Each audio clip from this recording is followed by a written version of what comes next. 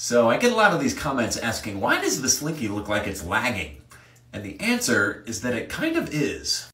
Unlike a normal object where I grip one end and the whole thing moves as one piece, because the Slinky is so flexible, when I grip one end and pull, it takes time for the information of that pull to travel to the other end. There's a lag. In other words, force travels through the Slinky in the form of waves. Side note, the same thing does happen with normal objects, you just don't notice it because it's happening at the speed of sound. And if I tug on one end and then the other at exactly the resonant frequency of the Slinky, I can keep adding energy to that wave until I build up a very powerful wave.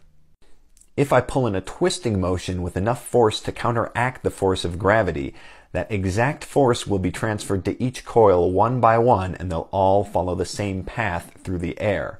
Then, when the peak of that wave of tension reaches my other hand, I can then redirect it in the opposite direction. It naturally will want to go in the opposite direction, just like if you pull a rubber band out to one side, it's going to want to swing back to the other side.